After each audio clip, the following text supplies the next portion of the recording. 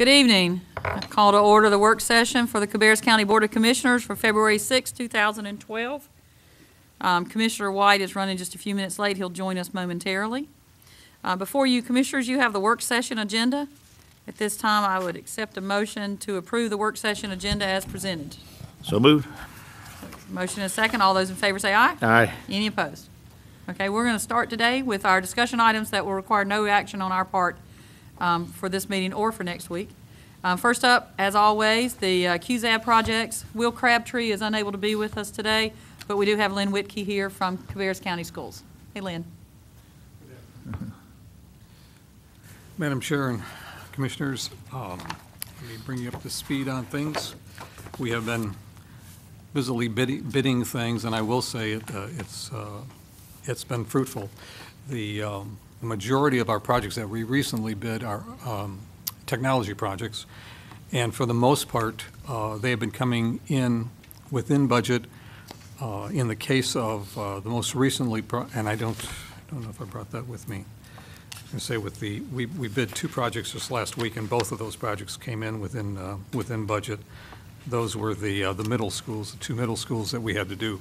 So overall, I think we have two remaining technology projects that we're still working on. Those will be bid next month, or I'm sorry, later this month. And so that will sort of round out the technology work for the time being.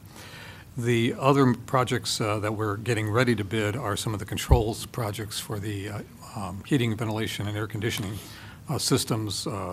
If you recall, we bid the chiller work, which is being worked on right now at a number of schools, and we're preparing to bid the controls work that will actually go in starting in late spring and summer.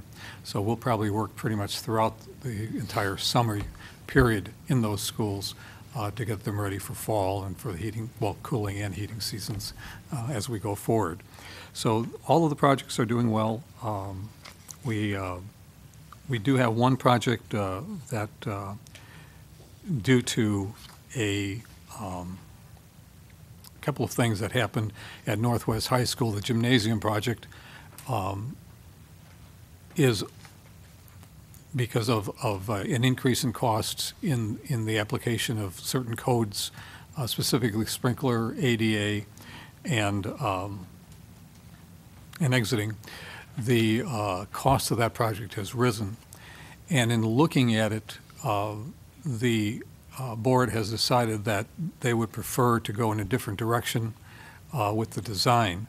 So at this point in time, what we've been instructed to do is have our design team work to develop a project that would be more in compliance with the existing codes and the application of the codes, and also that would ideally drop the bleachers down to the main floor level in the gymnasium, and that would allow cross-court play within the gym. It would still maintain still would have a part of the project as the addition of 500 new seats. That's an old project I used to work on. Excuse me. New seats, so that all of the seating would be at the same level. Whereas now, you may recall, there's a gymnasium floor, and then the walls go up for about 6 feet, and then there's a level at which the seating is occurring. That's both a hazard to play as well as difficulty when it comes to ADA accessibility and even sight lines in some cases. So the decision was that we would at least design the project to modify the school's gymnasium to be the best that it can be given its physical constraints. It does look like we'll be over budget, and that's something that we're going to have to deal with as we get into the bidding process. But our board has asked us to at least get the contract documents to the point where we can get realistic estimates on the costs and address the overruns on budget at that time. Any questions? Any questions? Excuse me. Okay, thank you very much. Thank you. The other document that you have in front of you, I'll just point out, is the budget update or budget status for the projects. And The only changes that we've made so far in this are on the second page. They're identified in yellow. Yes, thank you. And that's where we were moving some of the dollars between projects that had sufficient funds to cover projects that ran a little bit over. And in all cases, again, keeping within the IT projects themselves, we were able to cover any costs that came in over. And as I say, the two most recently bid projects, which were Mount Pleasant and Northwest Middle Schools, both of those projects came in within budget.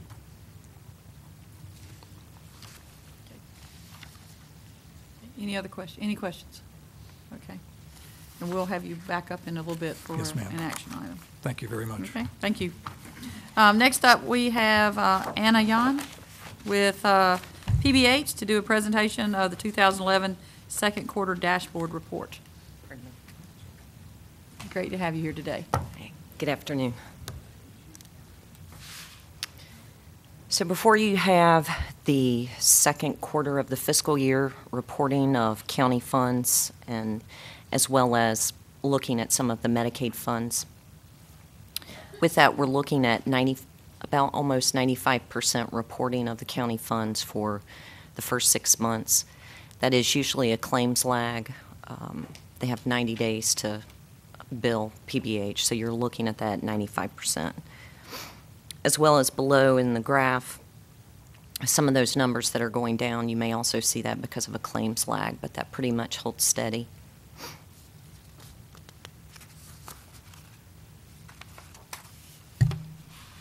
For innovations, that stays steady typically in April is where the state looks to provide additional funding for innovation, so you'll see those numbers decrease going into usually the fourth quarter. For the residential registry of unmet needs, that has also stayed steady. Although there are vacancies within the counties, they may be choosing to wait for a particular setting. For ADVP, which is your adult day vocational programming, the registry has increased. You see that go down usually in the first of the fiscal year and then increase steadily as those funds are depleted.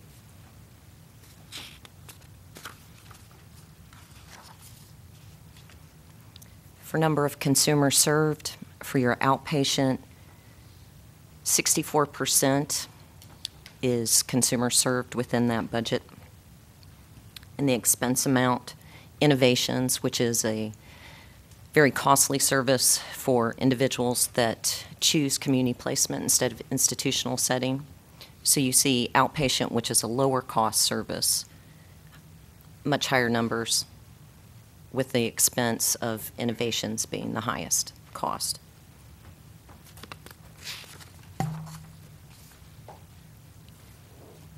The next graph defines distinct numbers of individuals served through Medicaid funding, community services. In the emergency department, in this past fiscal year, additional codes were added for behavioral health. So you won't see the reporting for last fiscal year, but this year you'll start seeing that reporting of funds being expended for emergency department services. The numbers have increased over the last year. For C waiver recipients, that's your innovations at the very bottom for the graph. The numbers have stayed steady. As I stated, funding usually doesn't come in until the fourth quarter. But the cost of those services, implementation of a project called the Support Needs Matrix at looking at needs, balancing funding, we've seen that funding gradually decrease, although we've been able to serve the same amount.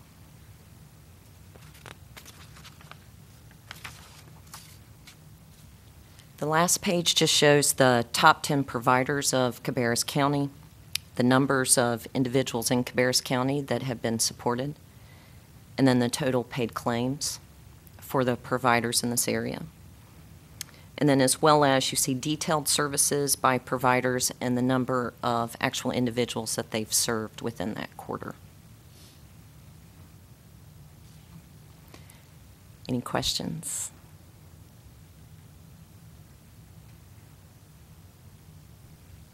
Commissioners, or Commissioner Caruth, do you have anything you want to add? And this is outside the realm of just the quarterly dashboard, but, this discussion is still going on about how the governance will be set up for the new organization, because it will include the 5 counties that are traditionally been considered PBH, the 5 counties that are now 5-county LME, Orange, Person, Chatham, and Alamance Caswell. So we will, once the mergers are complete, the organization, which will be known as Cardinal Innovations, will stretch all the way from basically the Mecklenburg County line all the way to the Virginia state line, pretty much along the I-85 corridor, except for a couple of gaps in there. But and will serve a huge population throughout the state. Will be the largest LME in the state. So they're trying to sort out how that's going to work out, though, because to try to keep the local flavor of PBH, but at the same time not have 40 people on the board of directors. So that's all we fleshed out. So You'll have your work cut out for you when you have to go around and do these reports for all the different hopefully, counties. Yeah. I will just be located within the 5 counties of the original PBH to keep that, so that I will be able to go out to the counties. yeah, the way it's going to kind of work is Anna will have each one will maintain their own identity, and they'll be like district operations, and so it will be that way they'll maintain contact with the local boards in that area. So. Do we have you're our representative towards their board. Do we have an alternate for you? No, because it's an appointed position. It's different than some of the other committees that we serve on as liaisons. So I am the appointed person. So if I'm not there, then no one else can substitute for me as far as a board member is concerned. We may want to, Commissioner Burridge and Commissioner Meismer, we may want to look at somebody going with Commissioner Caruth to a couple of the meetings between now and the end of the year to get some familiarity. So if either of you are interested in that, we might need to, I wouldn't say every month. We do have. But once or a couple times, so you can get a better understanding that, because come December, obviously, there'll have to be a change, so. We take a And you had break. mentioned that to me. Yeah, we take a break usually in July and August meetings, and but we have a board retreat coming up in April, third Thursday in April, and then, like I say, September is kind of when the board starts back its board year, so that may be a good opportunity, those 2 meetings to be available if you're interested in serving and taking my place when I leave. So. All right. Thank you very much. All right, thank you. Appreciate it.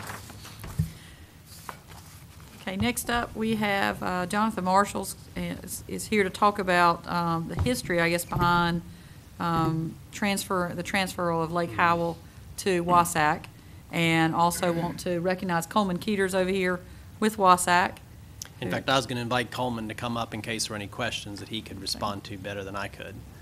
Just to introduce this item, back in 1997, Cabarrus County Commissioners entered into an agreement with the Water and Sewer Authority to operate and maintain Lake Howell and the dam structure for us.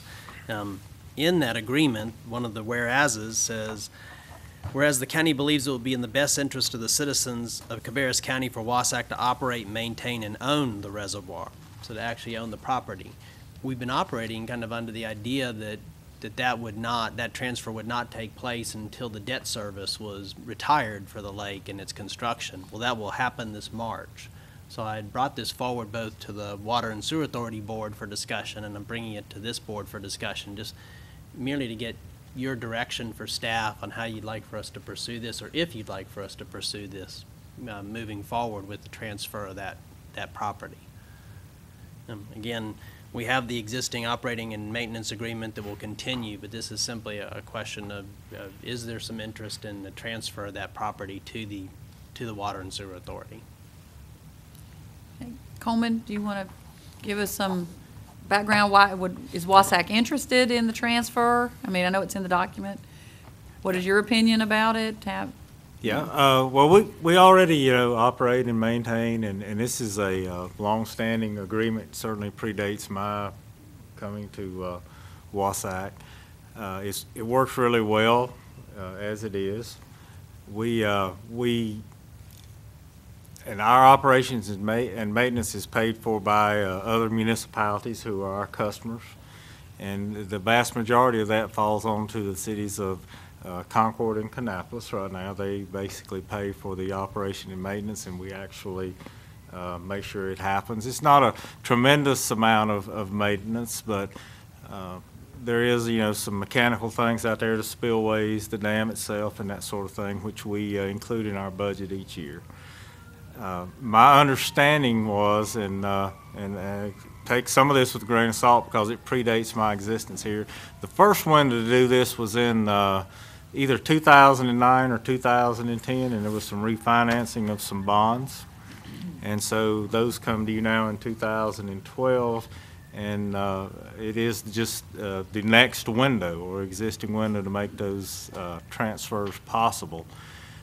There is a sort of a two-pronged thing. There is some asset swapping issues, and we'd have to let our attorneys look at that and just look at the contract, make sure we are meeting the full terms and conditions of the operational agreement. So it's basically, if y'all would like for us to pursue that through your administrative folks and through our administrative folks, and we could come back and tell you what we have found, and hopefully there's the issues there, and then it's just a matter of deciding if you would like to proceed or if there are reasons you would not like to proceed.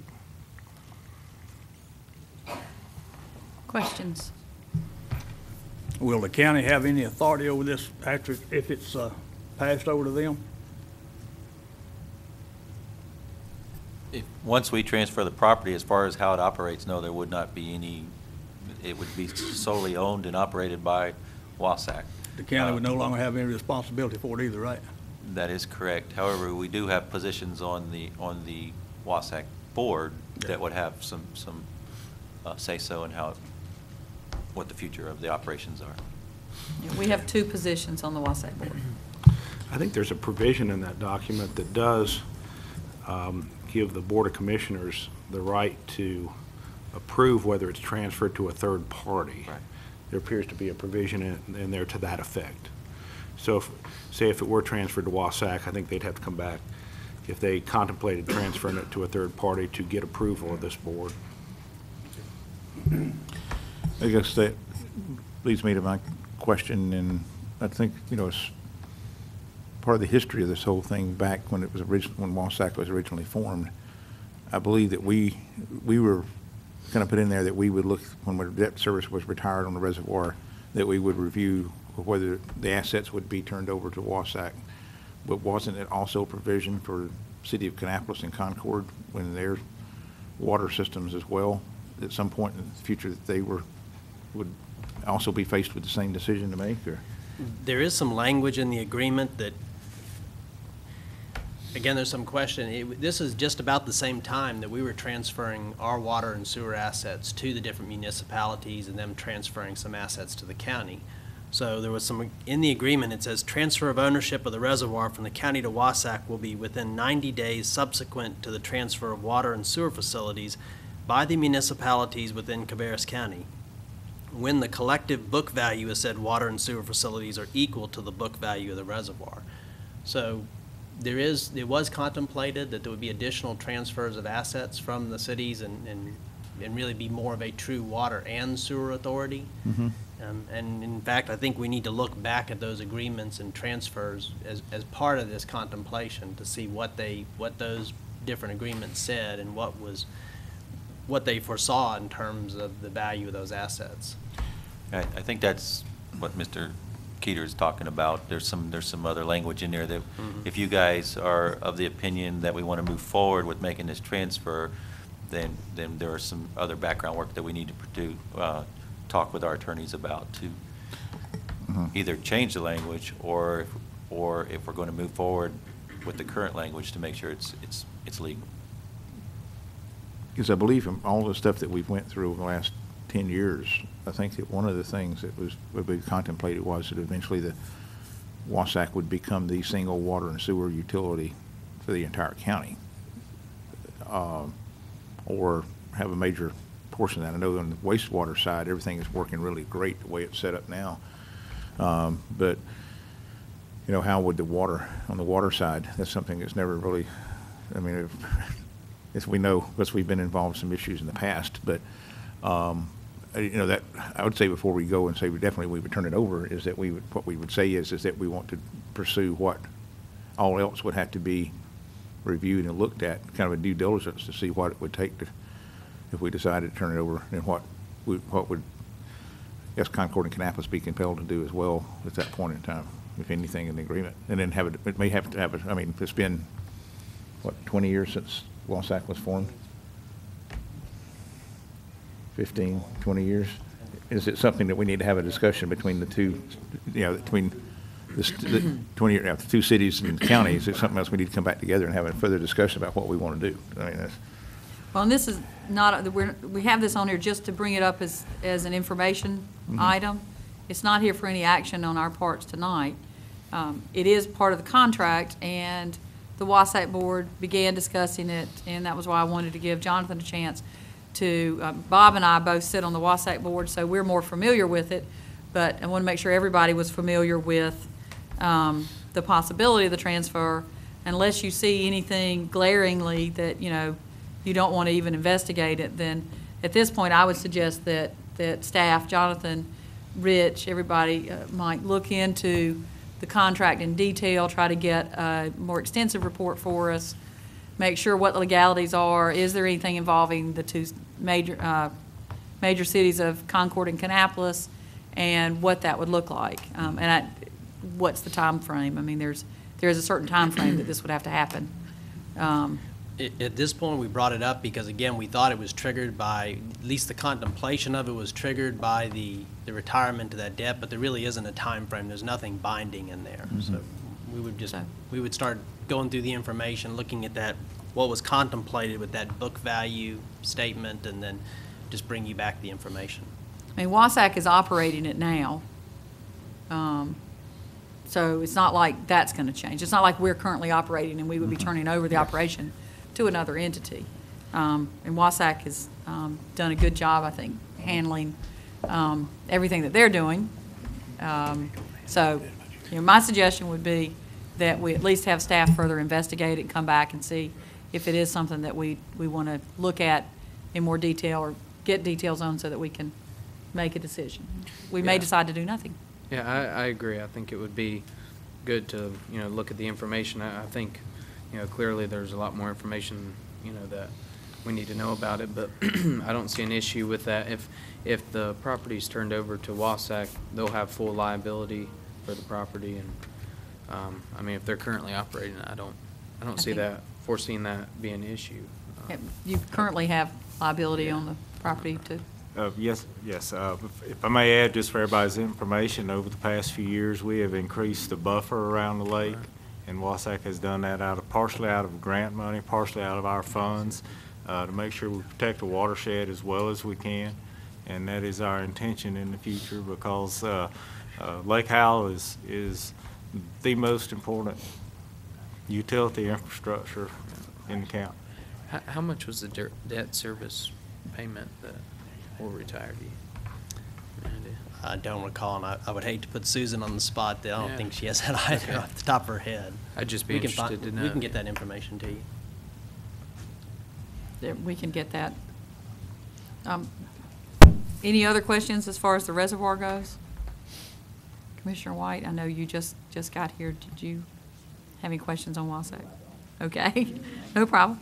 A short digression, but since you're here, do you want to say anything about the other major Wasatch project that you're in the middle of? Yes, ma'am. I mean, it's an interesting project. We are basically at the Rocky River plant, and we are in the beginning phases of a heat recovery energy production project. It's very innovative. It is garnering a lot of attention nationally, and we are going to, at the end of this project, be able to produce about 1.5, 2 megawatts of electric power back across the grid. And the primary source of fuel for this is wastewater treatment plant residuals.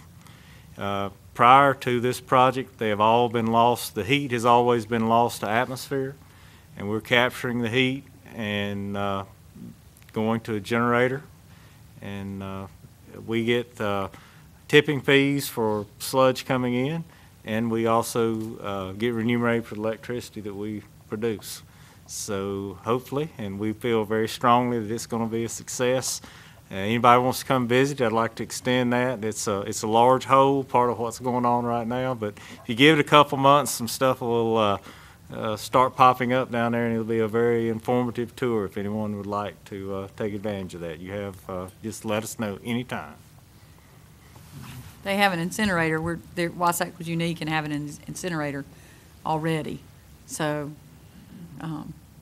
due to his leadership and all the staff, they've come up with a way to kind of maximize usage of the facility. Yes, ma'am. And should be beneficial to everybody, so. Okay. Any other questions? Thank you very much. All right, next up, we have discussion items for action at our next meeting. And the first thing that we have, Lynn Whitkey is still here to come back up to discuss Cabarrus County Schools' request for extension of the deadline for funding several projects from the last COPS. Thank you again, Madam Chair.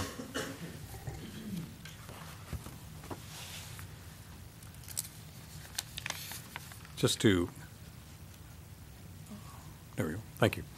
Just to bring everybody up to speed on that, on this whole issue.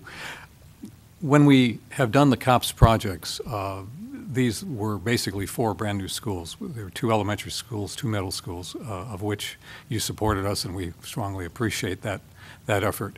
We used COPS funding to do those schools, and we had some funds available when they were completed to address needs that, to the best way of explaining it, were simply not addressed in the original design of the schools themselves. This was everything from mailboxes to basketball standards to a whole host of small, what we call outbuildings that are needed to typically provide storage for flammable materials like gasoline for a generator or not a generator, but a lawnmower, to shade structures for our slides on the elementary schools. So I guess I wasn't party to the design process, so I guess I can point to that and say we've learned some lessons in going forward. We would obviously include all of these things in the next projects that we would do because they are a necessary part of the schools that we build. They unfortunately were left out of the original program requirements, and the county worked with us to find a way to get us monies to build the projects out of the COPS funding. The list that you see in front of you is the very last tail end portion of those projects. They were very numerous to start with. We've got them down to a fairly manageable few, but I think that in reality, the construct of meeting the February 28th deadline for all and every one of the last remaining projects is just not possible for us to achieve. And there are reasons for this. It's everything from my taking on new roles and diversifying my time commitments throughout the last 9 months of this year, this fiscal year, have certainly taken me away from a focus on some of this. At the same time, there were other issues. There were delays in terms of completing some of the aspects of the projects, the initial school projects, which delayed us from doing some of the, what we call additional project work.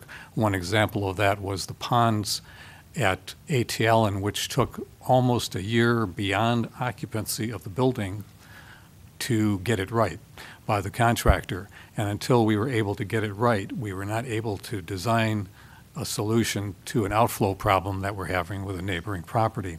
So it's those sorts of issues that have caused delays. We have recently, because of, as you know, our warm temperatures in the summer, we've been, it's been brought to our attention that slide temperatures at times can exceed 140 degrees due to the exposure to direct sunlight. So we've come up with shade structures that you are beginning to see pop up at the elementary schools to protect the slides specifically.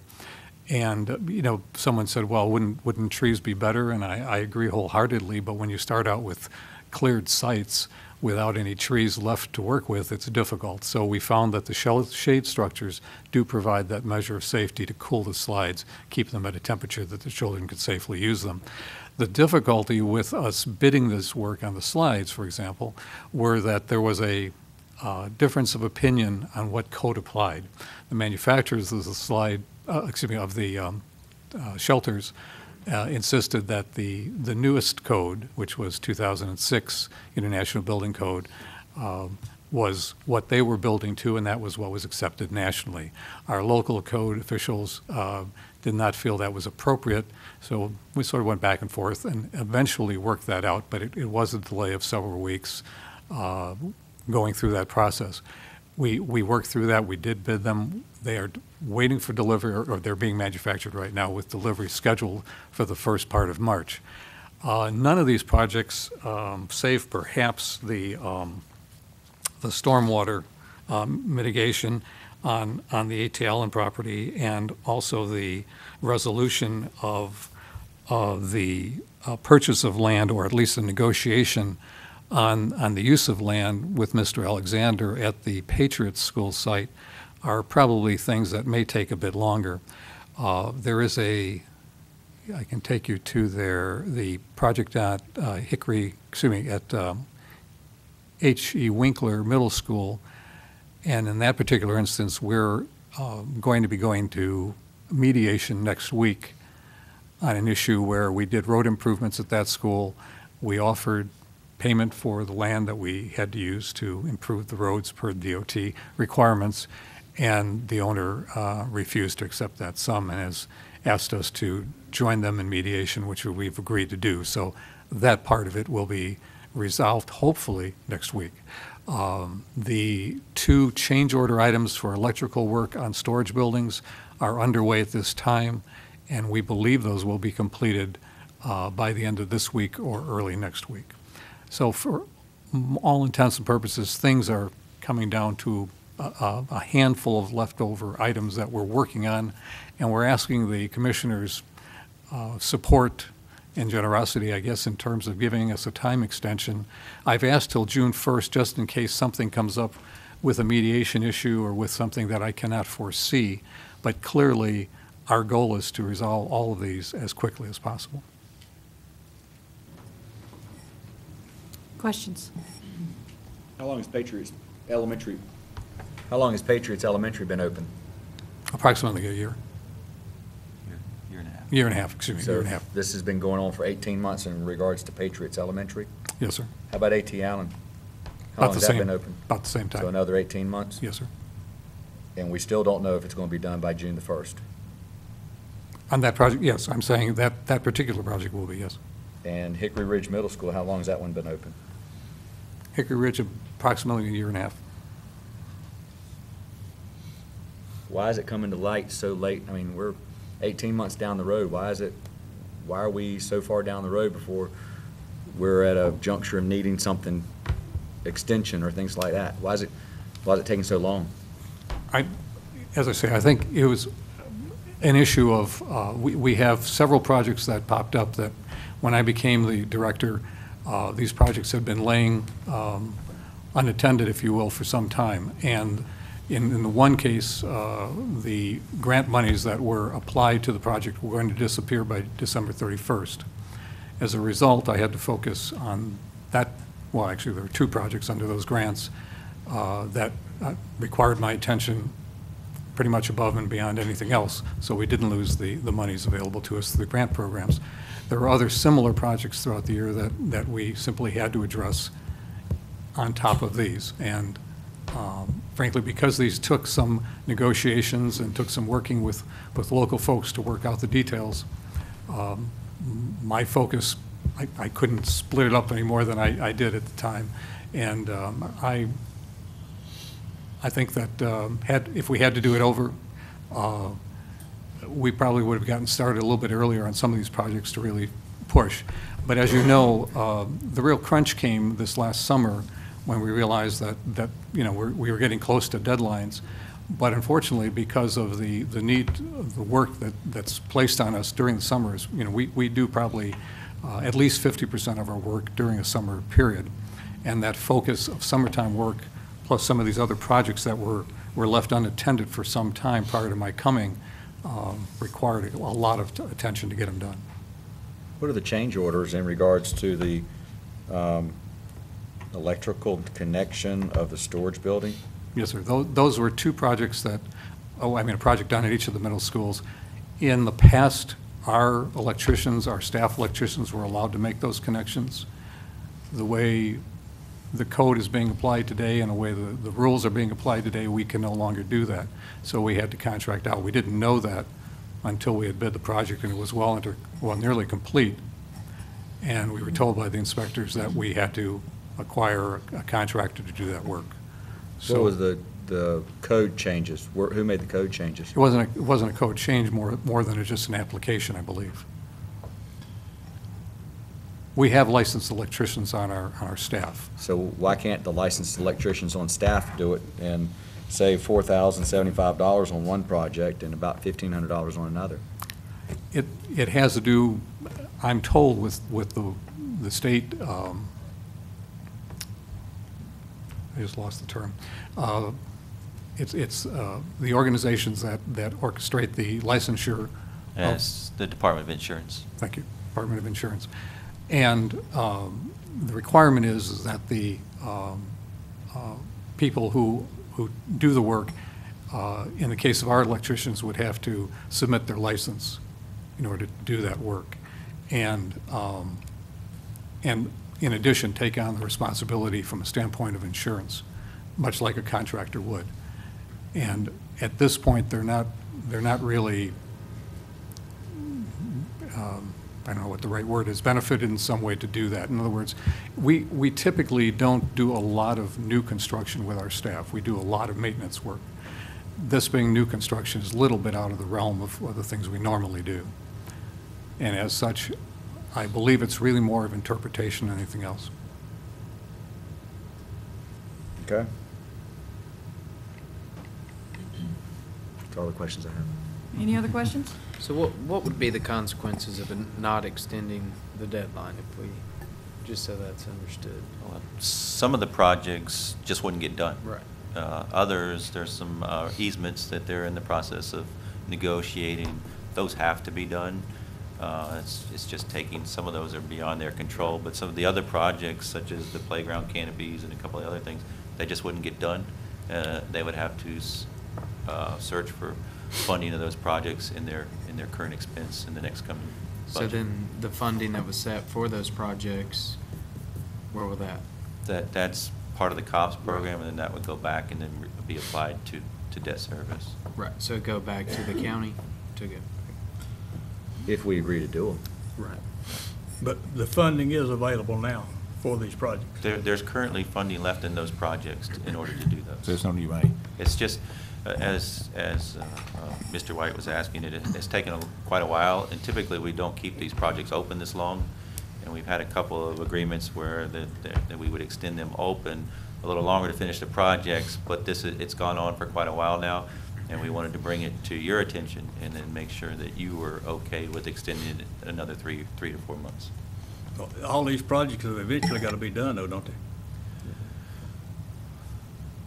I mean, basically. That's what they need to be done. The school system has proposed. They would like these projects to be done. Some of them, like, again, with the acquiring the right-of-ways and the easements, those have to be done just simply so that they can own the properties where the utility lines are going through and where road widenings are taking, turn lanes are being installed. The others are optional, but as Mr. Wiki said, some of the playground canopies are making the playgrounds a little more safer, just keeping the heat off of them. But they're projects that have been going on for a while, and that's why we wanted to bring them to your attention, to make sure you are aware that these projects are still staying open in excess of 18 months, and wanted to make sure you were aware of that and you were okay with extending them out a little bit farther. On a similar note, I have a similar question, but where are we in regards to the restrooms out at Rocky River? Because we've been trying to deal with that for a good 18 months now. Are we stalled on that? So Mr. Wiki can answer that question for Are you. we stalled on that, Mr. Wiki? We are from the standpoint of a permanent solution. The likelihood of us building something that would suit the entire needs at this point, we're not able to fund that at this point in time. We have worked with the Parks Department to modify one of the existing buildings and increase the number of stalls, bathroom stalls in that building, but it won't be adequate to address the full-time need during a tournament. Okay. The Parks Department is aware of that and have indicated a willingness to rent a facility. We plan to make available permanent utilities so that a rented facility could be used.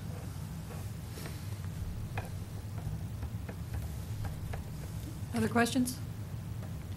On the Patriots Elementary School, you've got purchase of land / Alexander property to be determined. Yes, ma'am. When will that be determined? Because there isn't a value there for that one. We're having Ferris Appraisal look at that right now for us. So as soon as they, and I hope that will be in a few weeks, that they will be able to provide us with a value, I'll go back to Mr. Alexander and negotiate. I will say, however, that he has, and the question came from Mr. White about why things were delayed. I have probably had 6 to 10 different conversations with Mr. Alexander, and the position that he's taken has changed. We have worked with him to purchase the land. We have worked with him to look at a residential access to Rocky River Road, and now we're looking at a larger access to Rocky River Road as an alternative to buying the land. And what I mean by that is that the school district has tried to facilitate an agreement between Mr. Alexander and Wells Fargo to allow some of their land to be used for his purposes of gaining access to Rocky River Road from his farm. And that's part of this discussion. And as Mr. White would most likely know, some of those discussions can take quite a bit of time. So you've asked for a date of, or I think it's in here, June the 1st, or do you feel comfortable that you would have everything wrapped up by then or before then, or? I really believe before then, Madam Chair. It's my hope, as I said, the electrical work is done within the next 2 weeks. I'm hoping by the end of this week, but because of weather, it might take a little bit longer. The shelters, the sunscreens are on order. They're coming in the 1st to 2nd week of March. They'll be installed immediately thereafter. I mean, the majority of this work will go forward. It's these negotiations and working out the details of some of the piece with Mr. Alexander, and the lost the name, Newsom's, that may take that period of time to get resolved. It's certainly not something I want to go any further than that. This is an item that we'll be placing on the agenda for our next meeting. We have it under consent right now. What's the pleasure of the board? Is it to go forward and give them till June the 1st? I think it needs to be on new business right now. Okay. I'm not Any other? knowing, I don't know whether I would agree to consent to it or not. Okay, well, that's fine. Yeah. We can move that. Are you going to propose a different date, or? Or none at all. Okay. I'm just Yeah. trying to gauge the temperature. Okay. Well, we'll talk about that a little bit when we get through the rest of these items then, on where you want to put it. We can definitely put that under new business. Thank you Thank very you. much. Next up, we have discussion of options for the Old Bethel School property, and the county manager is going to address that. Yeah, I'm sorry. At this time, we'd like a little more time. Hopefully, we can have we're having some further discussions about how we would dispose of the property, and before we're ready to make a recommendation, we need a few more weeks, a couple of weeks to have those discussions. Hopefully, be ready to go by the regular meeting this month, but it may even be the work session next month, so we can get all the parties together to see if there's another viable option prior to making a recommendation to demolish. I'd make a motion to table this until the work session in March. Second. Okay. We have a motion and a second. Just for clarifications, Madam Clerk, this was tabled originally, and I don't remember who tabled it originally that needs to take it off the table with Robert's Rules of Order. Do you know offhand? I don't recall either at this Okay. moment. Well, we will go along with the motion to table it until the March work session and a second. All those in favor? Aye. Any opposed? Okay. Technically, whoever tables it has to take it off the table for discussion, so. But I think we're all in agreement that we need to move forward with it. The next item is cooperative extension, adoption of a countywide farmland protection plan. Jonathan Marshall. And actually, Debbie Bost is going to join me for this item in case you have any questions about the plan itself. While she's coming up, the debt service for the Lake Howell appeared to have been just over $192,000 last year. There just seemed to be one payment this year, so it's only $87,000, about half of that. All that, of course, is contemplated in the 5-year plans. So as it's gone on, Ms. Dubois has shown those being retired and coming out of our obligations. This plan is the agricultural preservation plan was actually, or the countywide farmland protection plan, was actually part of the adoption of the enhanced and voluntary agricultural district program, and foresaw the adoption or the completion of this plan. It was presented to the Board of Commissioners as a report. We found, as we've been citing it and it needs to be in place for certain applications and reports, that it was not adopted by the commissioners. So we're actually bringing it back before you for adoption. There's been some question if it would require a public hearing, but we think since there is question to that we'll use our electronic advertising for that purposes and would request that you set a public hearing for your regular meeting. And again, if you have specific questions about this plan and what's included in it, Ms. Boss could answer those. Are there any questions? Motion to place this under new business and call for a public hearing. All those in favor say aye. Any opposed? Okay. We will do that.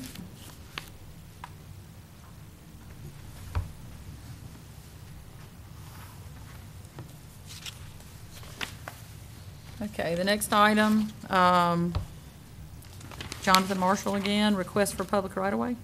And actually, I'm going to invite two people to join me for this one. Bill Beringer with the Pfeiffer North Stanley Water Association and Darrell Wagner, who is an engineer. As you may or may not be aware, there is a statute in place, 153A15, that requires consent of the Board of Commissioners in certain counties for other bodies, in this case it says local government, outside the county to own right-of-way within the county. So the Pfeiffer North Stanley Water Association is proposing, or has proposed, to run a water line through the far northeastern part of the county, primarily to serve a industry that's located in Rowan County, Carolina Stay-Lite, but also the Vulcan Rock Quarry in Cabarrus. As that water line is run, there is the contemplation that it would also could also serve some existing dwellings there or some properties there. Our zoning ordinance, and again this comes into play from some of the long-range planning we've been doing, does not permit governmental water and sewer to be provided to individual lots within those parts of the county unless it's done so for health reasons. I believe Mr. Wagner can certainly address that issue, but typically with those, staff would look at that issue, and if they could show us give us some kind of indication of the poor water quality, the health issues involved, and those lots and houses could connect to these water lines, as they contemplate with this construction. But again, Mr. Behringer and Mr. Wagner can give you more details on this project and on the water quality. I am Bill Behringer, manager of the system. We're a member-owned nonprofit. The line is about 12,000 feet long. We go from Eisenhammer to Gold Hill. About 6,000 feet of it is through Cabarrus County along Glenmore Road. There are about 25 houses along the way that we would like to serve to get to those businesses. We are in the process of negotiating a loan with USDA for $390,000. Part of the loan package requires your approval. They probably will not approve the package without us being able to serve those people. USDA is much more interested in serving people than businesses. So that's our dilemma. We could probably run that line to those businesses and come out at some point. But the USDA loan is much more lucrative than any private loan that we could get, of course. And those people along the way desperately need public water.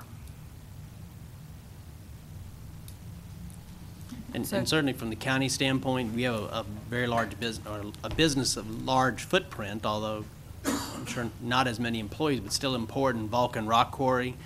Carolina State Light is located there because the particular stone, if you're not familiar with it, that they mine in the northeast part of the county, has a property that when it's fired in a kiln, has the same properties as standard aggregate, but at a lighter weight. So it's fairly unique, and they're able to use it in things like bridges that have a long span, where cutting down on weight, even negligibly, is very important. So this material is actually shipped both nationally and internationally from that area. So there are some unique employers in that area because of the assets. And so from our standpoint, the water supply to those businesses would be important. The use of the water is primarily for air quality.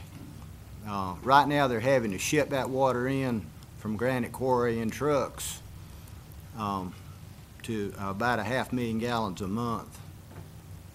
They mix that water and form a lime slurry, and it goes into those keels, and it suppresses the hydrogen sulfide emissions.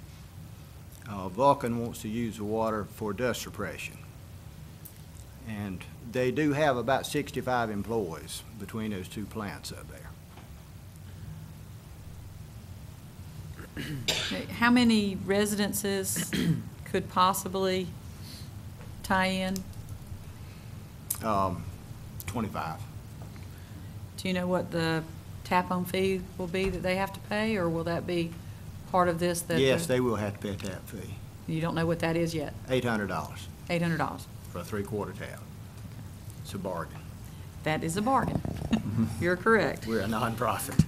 Well, I mean, and my reason for asking that is that, you know, there have been other places where lines are run and the tap fee is so high that unless, you know, the well fails, they can't afford to pay the tap fee. So that's why I was asking what if it was a, as you said, a bargain, a reasonable fee that the homeowners would have to pay. Yeah. I would presume that the businesses would pay, they would need a much larger They would tap. pay a tap fee as well. And their fee would be much larger because they'd have a much larger tap. Yeah, based on what they want, what Right. they need, yeah. And we are not asking Cabarrus County for a dime. Just approval put in there. Questions, commissioners? I guess the question I've got is that it came up, I guess, in here that, Jonathan, that's AO, that area is. That's right. a part of area It's plan now. agricultural I know there's open some zoning. area up there, though, that was looked at for future as possible industrial because of the rail line and because of the location of Vulcan and Carolina State Line Vulcan up there. itself is zoned industrially, and so are the properties surrounding it. So the service to the industries is not an issue at all. The water service there is not the issue. It's really the lines as they're being run on the other two roads and connection of those houses or property within that would be the bigger issue. There are a lot of water quality concerns there. In fact, Mr. Wagner, I believe, has an illustration he can provide that shows how poor the water quality in that area is. I'm Darrell Wagner with Wagner Consulting Engineers. I've been hired by the Pfeiffer North Stanley Water Association to do the water design. But it so happens that I live in this area also. I live on Wagner Road, and we have been having bad water for all of our lives, really. And I told my uncle we were going to come here tonight and wanted to get a sample of his water. And he gave me this. He said, I keep this water bottle beside of my table when I'm watching TV. This is what the water looks like in that area. Now, when you shake it up, you can see on the bottom it's orange. It settles out. That's the iron and calcium that settles out. So when you shake it up, you've got a lot of things floating in there. I don't know if you can see that from here or not. Kidney stone waiting to happen. He has a filter on his water system, and the filter doesn't look too bad, but you can see the orange deposits around the top there where water makes those stains. And everybody in the area has these stains in their toilets and their sinks and their bathtubs. So, yes, I can speak personally to that.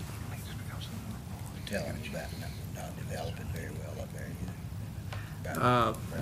The soils in those areas are Meisenhammer classified soils. And the Meisenhammer soils are shallow to bedrock and are unsuitable for septic tank drain fields. So by providing drinking water, safe drinking water to this area, you're actually improving the quality of life for these people, because the soils are bad, the sewage can come to the surface, it can get in the wells. So you're absolutely improving the quality of life for these people, for these residents, by providing them safe drinking water. And you do not have to worry about a high-density population developing from this water system, I can assure you. And we do not intend and do not wish to put laterals on that line and, you know, to extend out to the general population there at all. Okay. Any other questions? Okay. All right. Thank you very much. Thank you.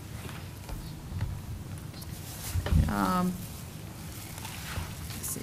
We don't, for that one, it's a consent item. We don't need to do any kind of public hearing or anything. It's just consent, right? Okay.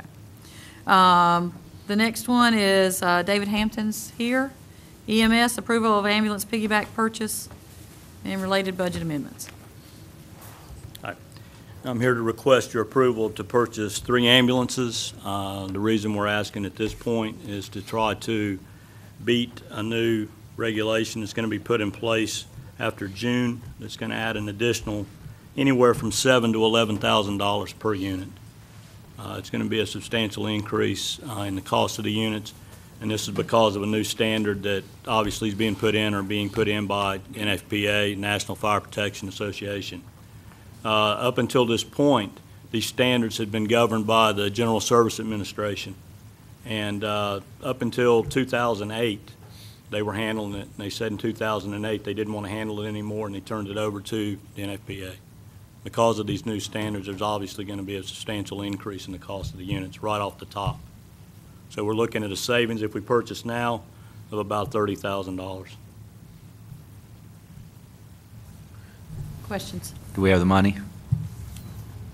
The budget amendment is attached. It would come out of fund balance. Okay. So everything's correct, everything's good on that, and we're going to still come under budget this year as anticipated, right? Yes, sir. Okay. I have no other questions. Thank you. What are the new standards that are raising the cost?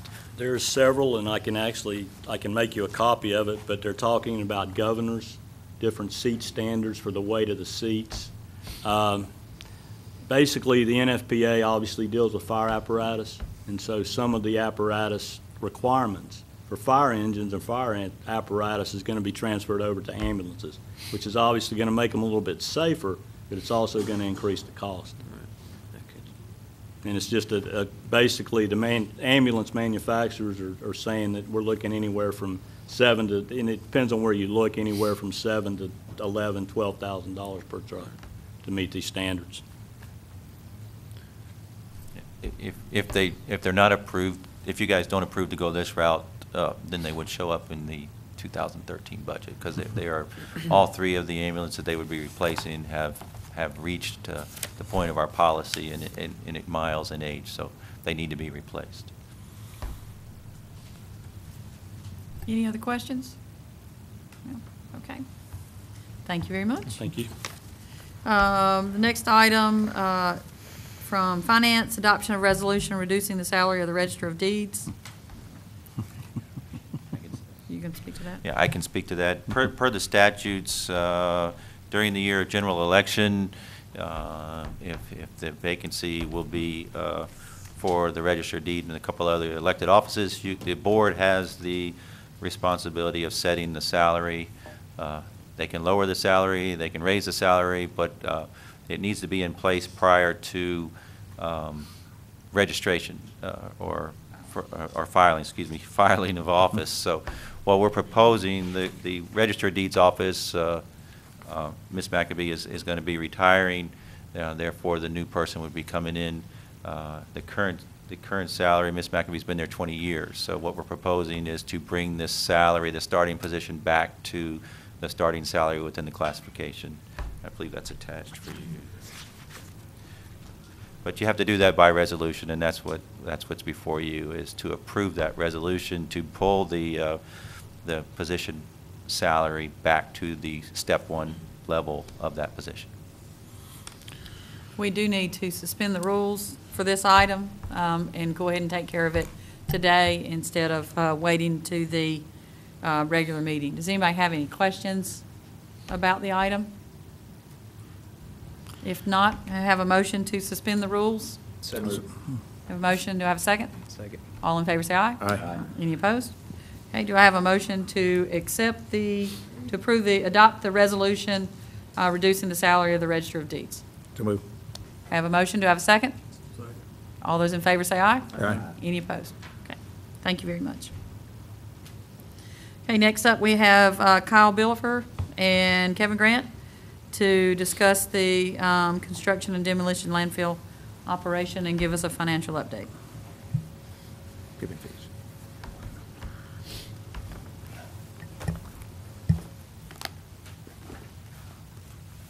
Good afternoon. Hey, can you go to that map right there? I think since our last work session that we discussed closing the current landfill cell when it fills up in 2013, we've had an inquiry from a citizen about why we were doing that, and this person had some landfill knowledge as an engineer. And we've met with this person, and we've also had Greenway Waste come back and discuss submitting a new proposal about continuing on and doing a public-private partnership.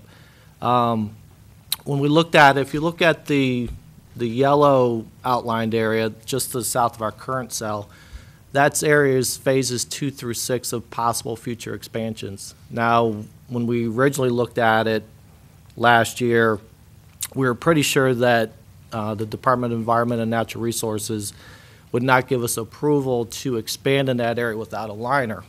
Now, we've had a couple people look at that area, who have knowledge with groundwater, and we're pretty sure that the state would look at it, or at least be open to exploring that area. Now, we've had some conversations with hydrogeologists at Diener, and based on just the initial groundwater results that we send them, they're open to looking at some of that area to expanding without a liner. Now, more testing would need to be done. We'd probably have to drill 8 to 10 more groundwater monitoring wells. But the initial results, if you look at the area just to the south, based on the data that we've given or provided based on the groundwater samples, look favorable. Now, that'd be provided that we have a 100-foot buffer between the old Unit 2 cell, which is to the right of that area in yellow, which would mean we'd lose some of that expansion area, which instead of about 19 acres would probably trim it down to potentially 10 to 12 acres. But that is a possibility that we can look at it. And then, like I said, Greenway Waste is in the process of submitting a new proposal to us about a possible public-private partnership, which we have not received from them at this point. So I guess at that point, we really don't have a whole lot more information. We're just kind of looking for some guidance in terms of the feasibility of looking to expand to the south of our current cell, provided that we don't need a liner or anything like that. like I said, it's still early in the exploratory stage for looking into that, but like I said, we're just kind of looking for some guidance. Questions? How long do you think you need to be able to make a determination if we should do something other than close it on or about June 30th, 2013? Well, I'm hoping to see, first of all, from Greenway Waste, I'm hoping to see a proposal from those guys within the next week. In terms of if we went on it by our own, I'm in the process of talking to our consulting engineers, trying to get some prices from those folks. I'd like to say March for the March meeting, but April might be more feasible in making sure that we do this right and get some accurate numbers and be able to put together a presentation for you. We have to do testing one way or the other to submit to DENR. They're not going to put anything in writing, and even getting something from verbally is difficult. So either we have to do something or we have to look at the proposed agreement we get from Greenway and accept them paying to do this work for us, or we have to find the money to do it. So that's kind of some of the guidance we're looking for is, do we pursue on our own based on costs, or do we wait to get the costs if we were going to do it and then look at the new agreement from Greenway and then get all up with you in the beginning of March, or how do you want us to proceed in that? Because a decision will need to be made. Yeah, right, as we discussed last month, the option, the numbers were coming out that it was recommended that we look at closing in June of 2013.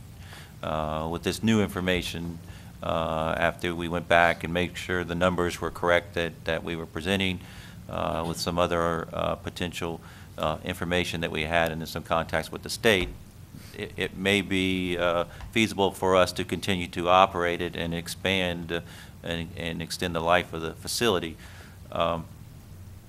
One way is for us to operate it ourselves. The other is, again, entertain a private company's proposal, excuse me, for the proposal to operate it as well. So we don't have those numbers ready yet. So if your opinion is, no, let's go ahead and look at closing in 2013, we can do that this month or the work session in March. If you want us to consider and bring those findings back to you to continue operating, Kevin, I'm not sure what, if we extend it out, how many years would that add to it if we went through the proposal? It all depends on the amount of property that DENR would grant us. Like I said, the current area that you see in yellow is 19 acres, and that would probably give us about 20 additional years of airspace at our current tonnages and density and everything else. If you cut that in half, so you're talking 10 years, but that's just a guess in terms of what they possibly could give us. So that's what we're looking at from the staff side. We can continue to get these numbers. If we look at it that the county is going to operate it, then we are going to have to absorb some cost on to gather some more engineering data, so that we can take that to the state just to get an answer whether or not it can be used or extended with an unlined fill area, or we can bring you back the proposal from the private entity, and part of their proposal would be that they would pay for that upfront engineering cost. So we're asking for some directions on that, whether we go ahead and move forward with closing in 2013 or consider the other two options if we operate or consider the proposals from a private entity. What's the cost to put a liner in it? Anybody know? You're probably gonna, and I'm just throwing out a ballpark figure, if you put a liner down there, on that whole site would be $2 to $3 million at least. Plus, not only a liner, but you would need a leachate collection tank to capture all the water, or what they call leachate, that comes in contact with the waste, and then you'd have to pump that and send it to a treatment facility. And that tank also needs to be specially coated. It can't just be. Well, I mean, what happens if you use it without a liner 10 years down the road, and everything within a mile of there is contaminated and polluted? Who's going to pay for all that? The one thing, before they would grant us any permit to do an unlined expansion, you would have to create monitoring, what they call monitoring ability. Right. We're putting groundwater monitoring wells around there, so the minute you'd see some sort of tick, Then you shut it down. you'd have to shut it down or do remediation. Yeah, they would not allow us to go further without that. And that's also why they need to create that 100-foot buffer between that old Unit 2 and the current expansion site, would be to make sure that you know exactly what's going on in that expansion site. But with the liner, you don't need the groundwater wells. Or do That's you? correct, but they may also ask for that as well, because, I mean, we currently, in that old phase that we looked at doing the piggyback expansion, they were also looking at monitoring wells. So you'd probably need both. What has changed their mind at Greenway Solutions to submit a proposal? Because, I mean, this board, voted on the memorandum of understanding. They were all in agreement, and then they backed out. So what's changed their mind to come back? I think from my correspondence with them was the fact that they saw that we were planning on closing in 2013. And they just wanted to see if they could extend the life of this landfill, because when they looked at it, they believe that there's some life left out there. And you really don't want to leave any potential C&D landfill land out there, because you will not be able to get any virgin land out there in the future. I think that's kind of what they were looking at. What was their reasoning for backing out?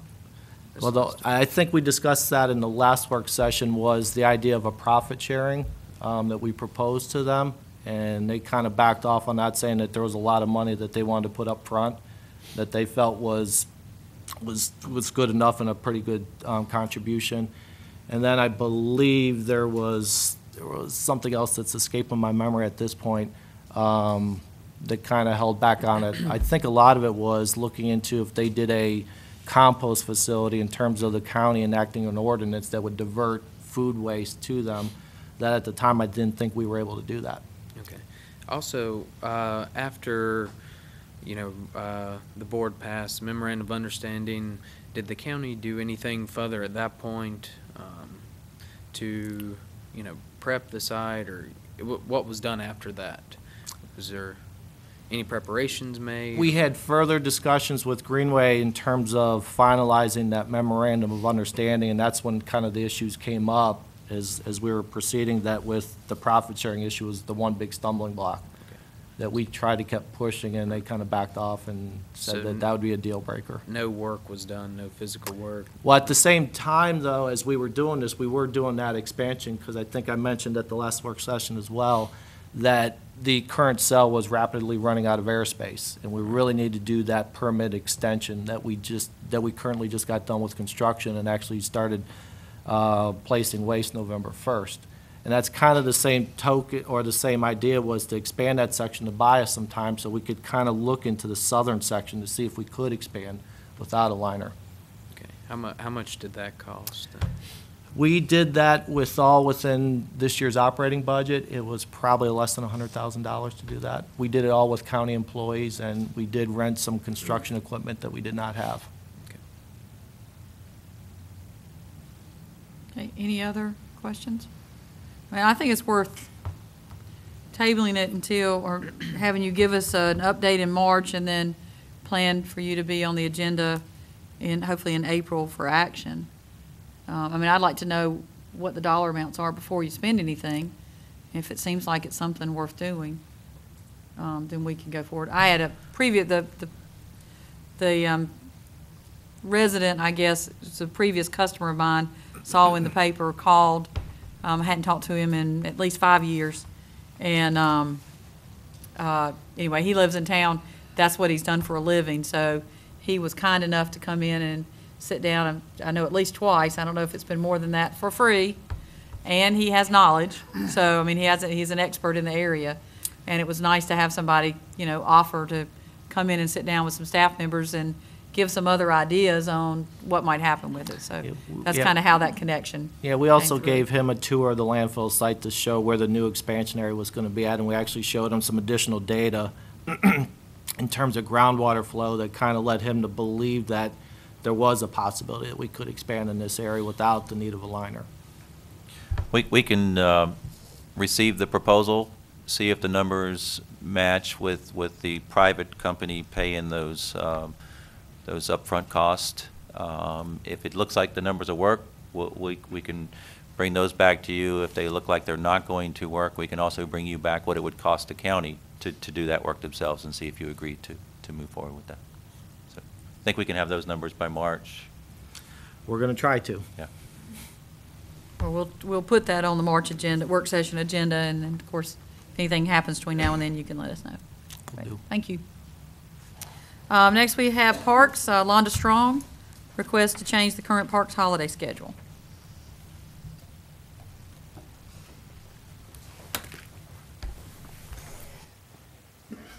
Good afternoon. The agenda item that you have before you is a recommendation from our Park Commission.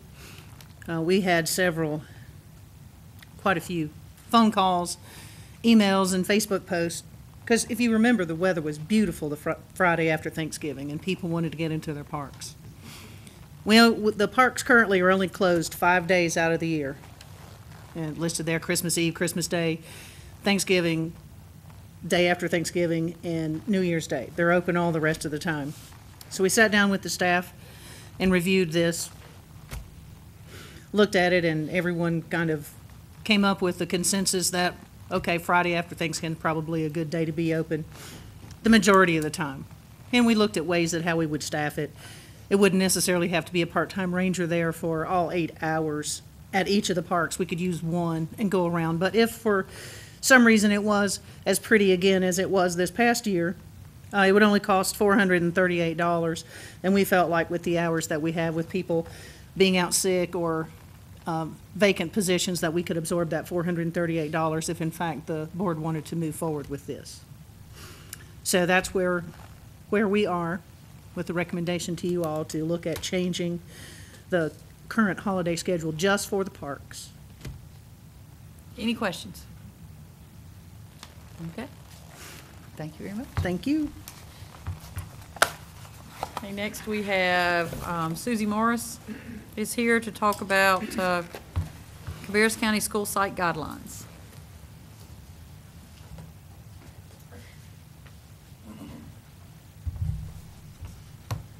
Good afternoon. I'm pleased to present to you this evening the Cabarrus County School Site Guidelines. Several of you were involved in the Harrisburg Area Land Use Plan process. This document did come out of a separate process that was done in conjunction with that process to look at how schools were planned for, how sites were picked for those schools, and then also to look at how the actual site itself is developed when we get to the point of building the schools. I would be happy to answer any questions you have about the document or give you an overview. It's up to you all how Why much don't you give want us an overview? Okay. This document actually is based on 2 documents that the schools use. One is called the North Carolina Public School Facilities Guidelines. That was most recently updated in August of 2010. And then the other one is a publication that the Department of Public Instruction put out, which is called the School Site Land for Learning. This document is consistent with both of those documents. It discusses things like site size, which there are some guidelines based on how many students are at the school, how large the site should be. It also talks about configuration and using cloning when possible, which is something that the county does. Also trying to look at a 2-story design instead of a 1-story design so that you may not have to use as much property. And also then with co-location and shared facilities. So a lot of these things are things that we are already doing, but it was just trying to get them into a document that everybody kind of agreed on. You know, this is what we'll look at moving forward. This is what we've learned from what has happened in the past. It discusses relationships to surrounding areas. So neighborhoods, trying to integrate schools into the neighborhoods. Also trying to center the schools in the attendance areas if possible. I think with the redistricting, that is a little bit improved and a little bit better. Looking at adopted land use plans and recognizing in those plans and when those plans are updated where schools might be appropriate, potentially looking at sites that could be used in the future. It discusses transportation. Any of you that have been to Hickory Ridge Road probably know that there was definitely a lesson learned there with transportation, with the one-way in and one-way out, and now we have a middle school there as well. So this actually sets up some guidelines and says, you know, hey, we need 2 entrances, preferably on 2 different roads, and if we can't find that, then let's get 2 access points far enough on the same road that hopefully we can handle the traffic. It also talks about utilities and public safety, trying to find sites where there are already existing utilities, and then also to make sure that there's a good response time as far as fire and EMS in case there is some type of an incident at the school. And then as far as the site design, the one thing that is not in this document is how any of the interior design happens. That all is through the school, so this is more related to building placement, access roads, how traffic travels around the site and to the roads next to it. And it also talks a little bit about using green building practices and sustainability, and when possible, pursuing LEED certifications, or at least trying to use the design criteria that you would use to get to a LEED certification, even if we didn't pursue the certification itself. It also discusses that if you do have a site that has natural features such as wetlands or other habitats on it, to try to design the site so that those could be used for educational purposes and integrated into science classes. And then also trying to co-locate so that practice fields and stadiums can be used by multiple high school and a middle school, or the high school band and the middle school band, or the different sports groups. And I am happy to report that these guidelines were adopted by the Cabarrus County Board of Education on January 23rd. They did have some questions as we worked our way through the document. I did work with Mr. Whitkey, and we addressed those concerns, and they adopted.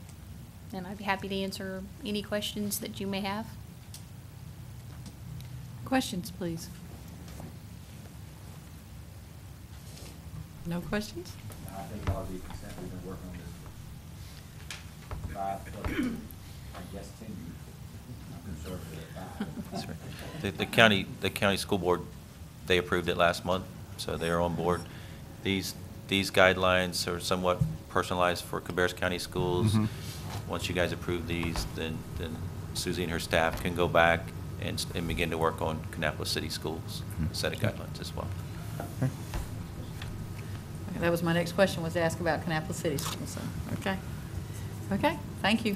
Thank you. Next, we have Dennis Testerman with the Soil and Water Conservation District Farm and Ranch Lands Protection Program application.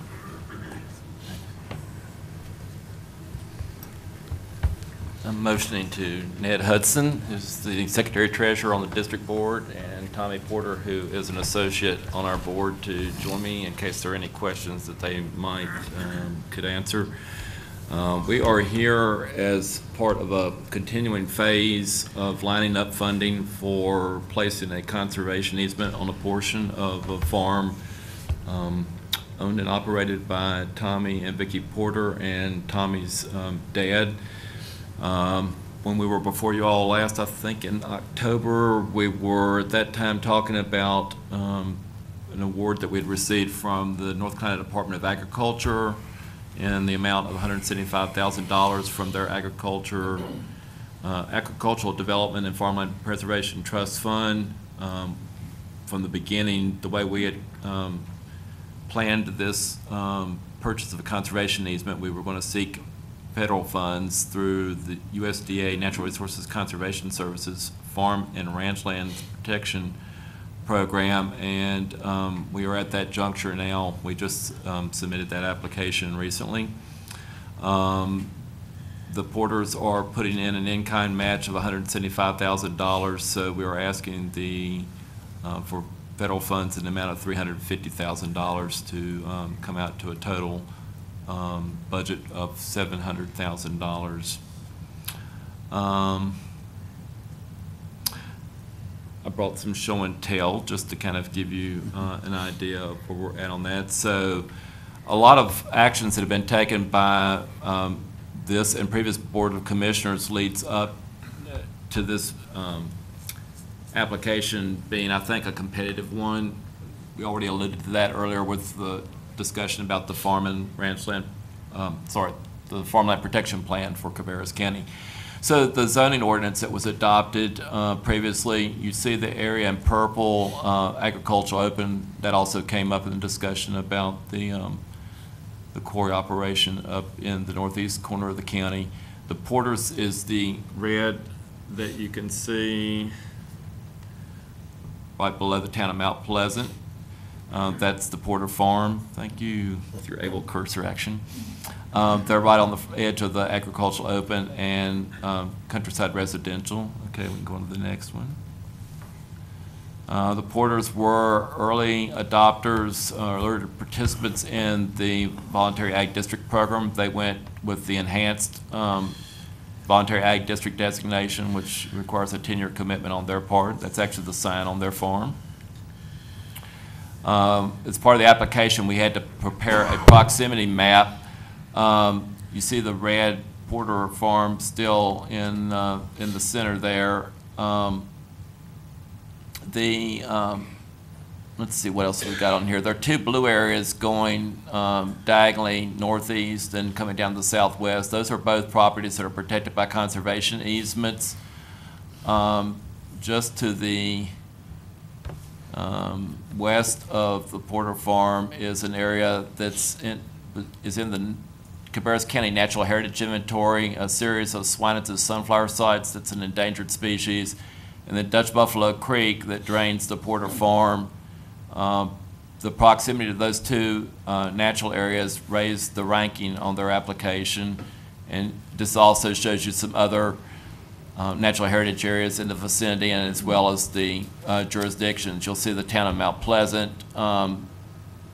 This is up here, and town of Locust here, and some Midland down here. So the threat of development is also a factor in that application. Okay, move forward. This is just another slide showing this is the Porter Farm with chicken houses, hog houses. You see a tributary coming into Dutch Buffalo Creek, and that's the edge of the Swinet's sunflower area. So again, the proximity for biodiversity. The board previously, by the way, adopted that natural heritage inventory and helped provide some of the funding for that inventory in the county. This is an aerial photograph showing the farm, and the next one is going to zoom in on this area right here on the eastern side, and there you go. That's the conservation easement area and showing the soil types on it. All the soils in this easement are either prime farmland or farmland of statewide significance, which increased the ranking considerably for this application. The State Department and federal Departments of Agriculture wanted to prioritize the best soils for farmland use. Proudly displayed, the Porters were the North Carolina Conservation Farm Family of the Year winner back in 1999. Also the river-friendly farm sign and their neighboring church that's surrounded by the farm. This is the road leading into the particular parcel that we're proposing to put the conservation easement on. Just gives you some idea of the vista. The bright lights washed that out a little bit, but just to give you some of the history on this, we first applied for state funding back in 2008. You see a younger Jay White standing there second from the right. Tom Ellis on the very right, who worked with the Department of Agriculture in various capacities. Moving on to the left, Ned Hudson, who was a chairman at that time, and again now our Secretary Treasurer, and previous county manager John Day. This was during a site visit from the state folks in response to our 2008 application. We did not have enough oomph in that application. I think it probably was next in line, and they just ran out of money to fund it. So if you can move forward to the next slide. We submitted again in 2010. This was that same site visit. Some of the players have changed. All of our board and staff members stand on the left, the Porters with their backs to you. Jonathan Marshall and Mike Downs were also there that day, and folks from the Department of Ag just going over that application that we resubmitted.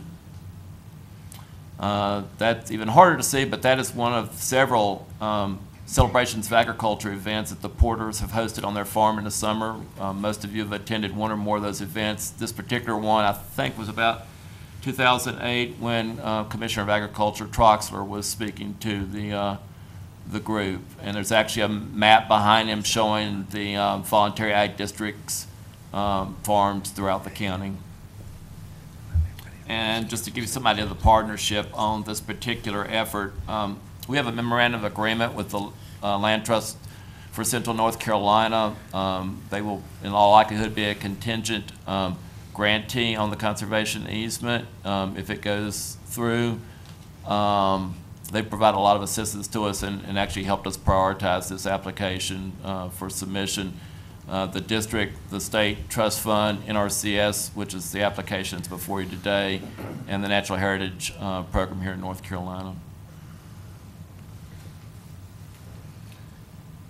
I would entertain any questions if you might have any for either me or these other folks with me. Any questions? I think it's a very good, admirable project to go forward with. I appreciate you being a forward visionary on this, Mr. Porter and Mr. Testman and Mr. Hudson, and getting this thing done. I think it's a great opportunity for our community. Thank you. Very much. Appreciate that. Anything else? All right, thank you very much. We'll keep you posted.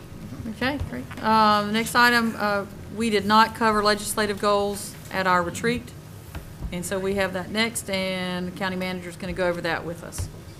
I've included in your packets that went out, typically in the past, the board's pretty much adopted what the North Carolina Association of County Commissioners had put up. We've also included in your packet the National Association of Counties and some other additional recommendations from our staff. If you've had a chance to review those, what we'd like to do tonight is just take some recommendations. If you've had any questions on any, or if you'd like us to do any further research to sort of explain what those are, and then we've got that set up as a new business item to talk about at your regular meeting. So if you've got some of those goals or of those associations or organizations that you would like us to research a little further, we can do that in the next 2 weeks and have that ready for you. Or we can just discuss these in general at your regular meeting. Yeah, I always have been of the opinion that we don't need to inundate our representatives with 5-6 pages worth of goals, because, you know, it's very nice of them to say they're going to read them. They're not going to read 5 pages of goals if they're single-spaced. I think that if our board's going to adopt any goals, legislative goals, it ought to be a top 5 list, or top 10, whatever the number is, but have it very short and right directly to the point. The things that are most affecting us are funding for schools, and I think that one of the top goals ought to be is go back to what the lottery was supposed to be, and that's supposed to be help in regards to capital funding projects, not fund the state budget. And I think we're down to, it was down to about 30%, 30 cents on the dollar is coming back to the counties. And even that is suspect as whether or not we get to keep it, because Governor Perdue froze and actually took some of those funds back, if I remember, 2 years ago in 2010. So I think that should be one of the top ones. I think it's very important that we work in conjunction with our Board of Elections to have larger voting districts to cut down our expenses and of having multiple districts open. This is not in any way, shape, or form doing away with early voting. What I'm saying is on the day, election day, is to have a little bit more major districts or major areas that we can do. I also would like I think our board needs to look at pushing our state representatives to adopt or seek legislation for pilot, payment in lieu of taxes, PILOT. We've got, there is a nonprofit organization that is in Cabarrus County that made about $23 million last year that doesn't pay a dime in taxes. And, excuse me, it's not supposed to be considered profit. It's revenues over expenses. That, you know, is that takes up a lot. And I think that more information in regards to sales tax refunds need to be provided to counties that are seeking that information. It shouldn't be, certainly should be confidential if it's provided to the county, but the county should be able to understand better what those sales tax refunds are being asked of, so we can make a determination, is that a proper, was it delivered in this county, or was it received in this county and used in this county? Those are just some of the things that I think. I think it's also imperative that if we're going, you know, the motor vehicle registration and property tax collection can somewhat go hand in hand, and in conjunction with that, I'm being facetious, but since the state requires the Health Alliance to inspect new restaurants, and then they take the fees for that inspection, the Health Alliance isn't allowed to keep them, then we certainly can charge a collection fee on the motor vehicle registration. That's what I have. I think the motor vehicle taxes are supposed to go to where, when you renew your license, they would actually be collecting it and then sending it back to the county. Isn't that the proposal? Go ahead, Mike. Yeah, it was. It's been extended out. I guess if we can get, if you'd like, we can have Mr. Wiesner to talk to you guys at your March work session to give you an update on that. But I just think it needs to be streamlined in one way or the other. Okay.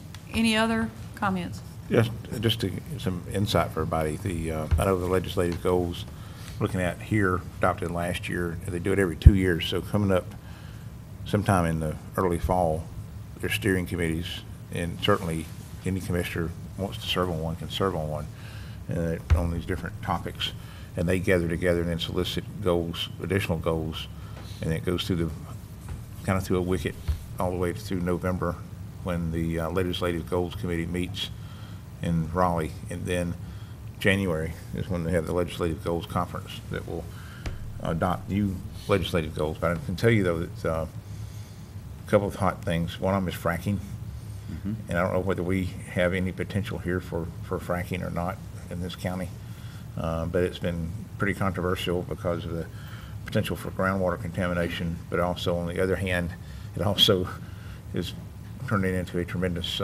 economic boom for several states that are allowing it. And there's been some discussion going on there in Raleigh of the whole issue. But also, earlier we had a presentation from PBH. One of the things that's made PBH so successful has been their ability to use the 1915 waiver, Medicaid waiver. And what that does is it eliminates, it changes funding from coming down in stovepipes, where it's very restricted and is controlled pretty much by administrators, bureaucratic administrators in Raleigh and Washington, to come down and allow the local entity to pool that money and use it how they best see fit to use it. And it's resulted in a tremendous amount of savings of public dollars and actually an improvement in services to the target populations. So I think that something, if we push in more and more to provide more flexibility to local governments and counties to manage their public dollars and human services dollars, not just, I think we're already working towards consolidation if we want to of human services, but remove those silos on the funding streams.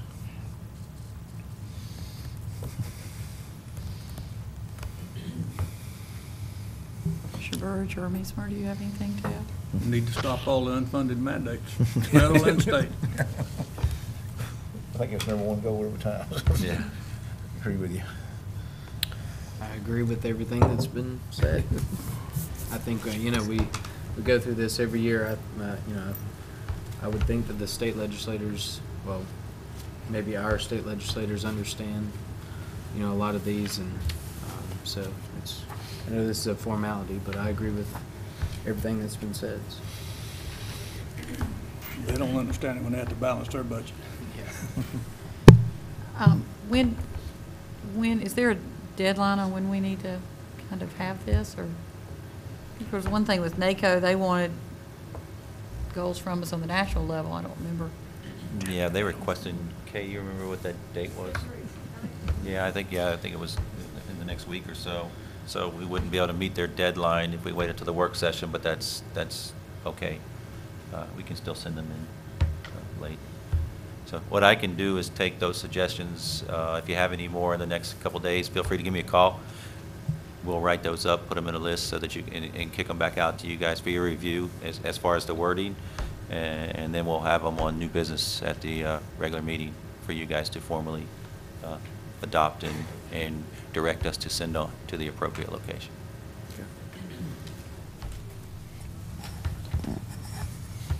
Okay, the next item is for us to look at the agenda for the regular meeting.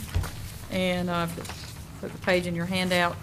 And let's just go over that and make sure that we have things where you want them to be. If you would go to the consent agenda, okay, item number 1, we will move that to new business.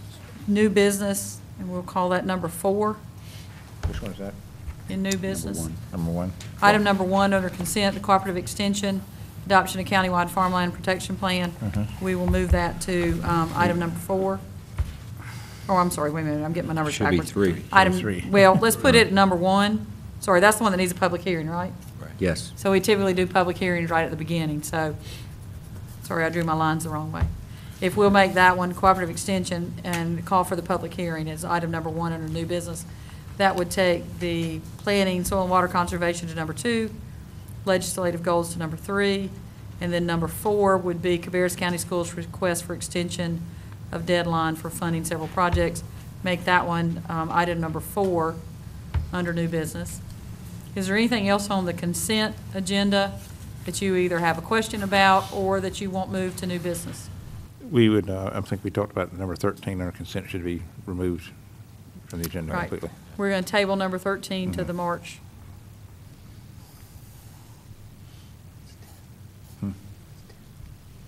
And number 12 will be tabled to, table it to March or to April? March work session's fine. So 12 and 13 will be tabled to the March work sessions.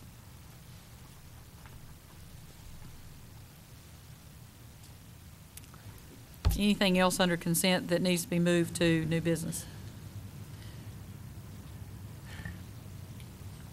Okay.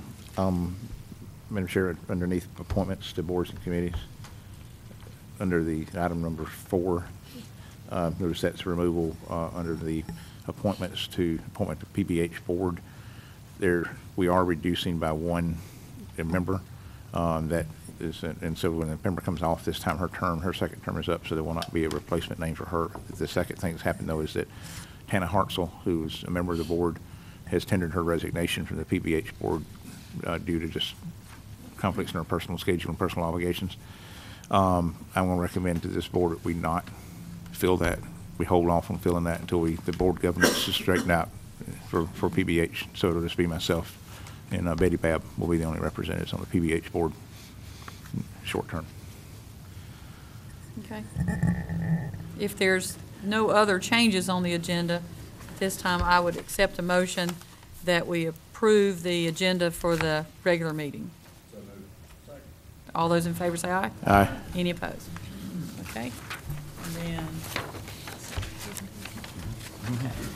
And then the next item is a departmental overview, Transportation Department. Are you going to? Yeah, while they're all walking up, per our discussions last weekend at the retreat, you had requested that we start bringing in some departments and looking at their mandated, or first of all, looking at an overview of what their services are, and then what parts of those services are mandated and non-mandated. So I requested that Randy Bass and his staff and Ben's joining them as well. From transportation, again, to talk a little bit about their programs, and then also some of their funding sources, all the way down to how much of it is matched or provided by county funds. Transportation, we'll talk tonight. In March, the Department of Aging and the Department of Social Services will talk about their programs as well. Those are the three largest programs who receive state and federal funding. There are some others so that after we take those presentations to you, then we'll take some recommendations as to other departments that you want to hear from at this point in the budget process. So we'll turn it over. Well, thank you. Thank you all for letting us come today to present information regarding our transportation services. I've been working now with Randy since last October as we've been transitioning to the human services model, and I've learned a lot myself in the past 4 months regarding transportation and what it does for our community. And I think one thing you definitely will find is whenever you do a community assessment or community survey, one of the things that floats to the top is an important need is transportation, and that's due, of course, to a lot of barriers that exist out there for citizens to access services, whether it be through an inability to drive, economic disadvantages, or so forth. There's a lot of barriers to transportation, so it's always one issue that really comes to the top as a need when a community's define their basic needs. We have really worked hard to provide efficient services in the transportation department. You'll find as Randy and Bob get into some of the specific services, the services they provide are usually tied to a very specific population and a specific type of service, and it's usually tied to some type of funding. The funding's never enough to meet the needs, and I'm sure they'll be able to tell you about the unmet needs we have as well too. But it's usually related to some type of medical, employment, or well-being need that citizens cannot access without the transportation department. So we will hopefully be able to provide you that oversight and give you a little feel for the funding, the services, and what they do on a day in and day out basis as well.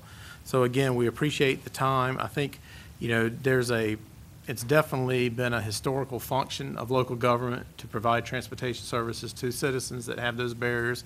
I think that tradition goes back well over 100 years, starting everything from city buses and growing from there. So it's definitely been a historical function. And I think you'll see they'll be able to provide you a lot of information regarding that and what they do day in and day out. So I'm going to let Randy kind of give you a brief overview, and then, of course, we'll be happy to entertain any questions. Well, thank you.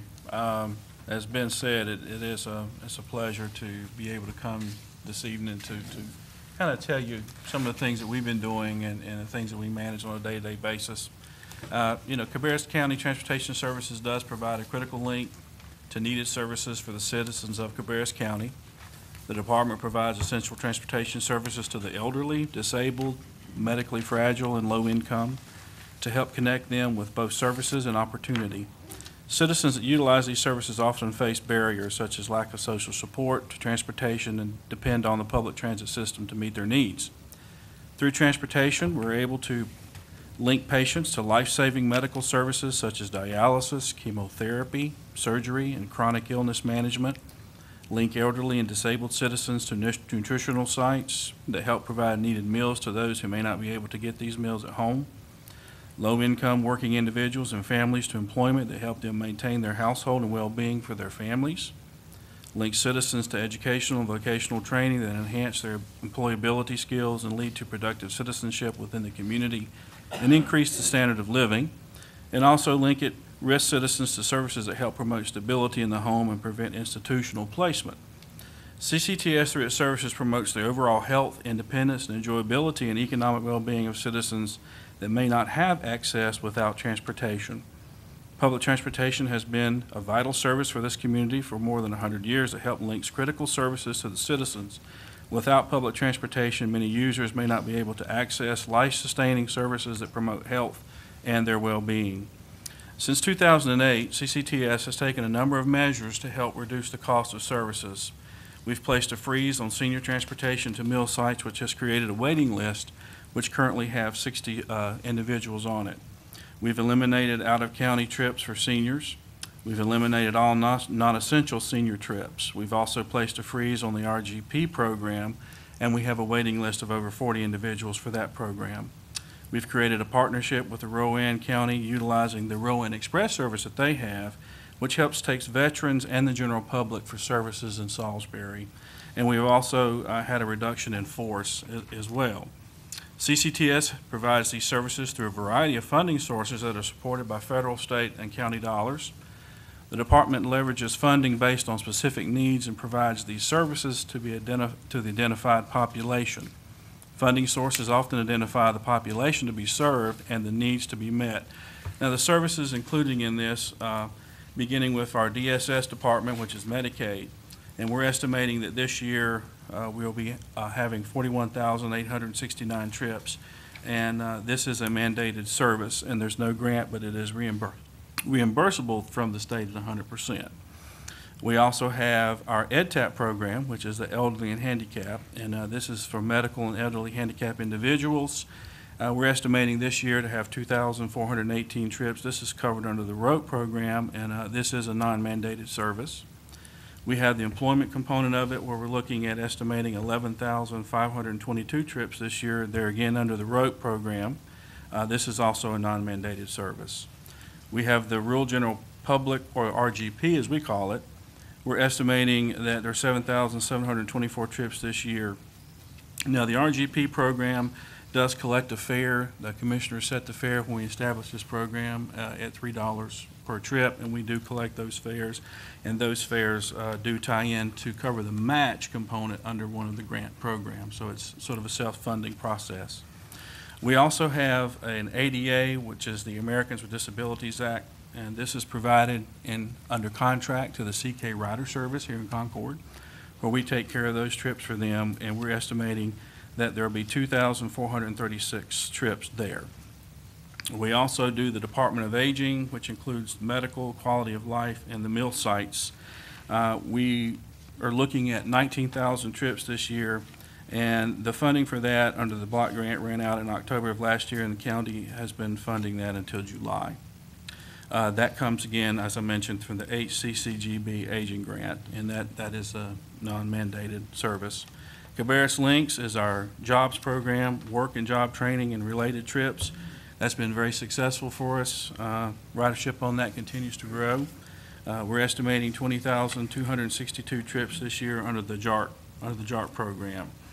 The funding, to moving forward on that, we get some variety funding. The 5311 grant, or the CTP grant, is an administrative expense, salaries and benefits for the director, coordinator, administrative assistant, drug testing, janitorial supplies, uniforms, office supplies, travel and training, cell phones, building rentals, utilities, printing and binding, copier and softwares. This past grant was $322,374,000. That did have a county match of $52,792, which was 15%. The ROPE grant covers the trips for RGP, for EdTap, and employment trips. The grant was $192,953, and $9,207 of that was part of the overall county match, but 10% of the RGP funding, again, comes from the employment trips. The HCCGB, which comes under the Department of Aging, it covers trips for the Department of Aging, and we're looking at $115,672. In that grant, that does have a 10% county match, and it's awarded to the Department of Aging, who in turn gives a portion of the grant to transportation to the amount of $101,000. The mission of our department is to provide transportation services that enable all individuals the opportunity to access necessary medical care and other resources that can improve and enhance their independence. By providing safe transportation, we promote an independent lifestyle that allows individuals to live a full quality of life. Our mission speaks directly to the goals of the commissioners to preserve and enhance the quality of life by addressing growth with sound public policies that sustain resources, provide high-quality services, and fund infrastructure needs. We feel that our program speaks to that goal. Our employees are regulated by both federal and state guidelines, which include random drug testing, yearly training in CPR, first aid, bloodborne pathogens, defensive driving, customer service, and passenger securement. We also follow strict maintenance regulations that are mandated by state guidelines, and we follow these guidelines so that our vehicles are in the safest operating condition possible each and every day of service.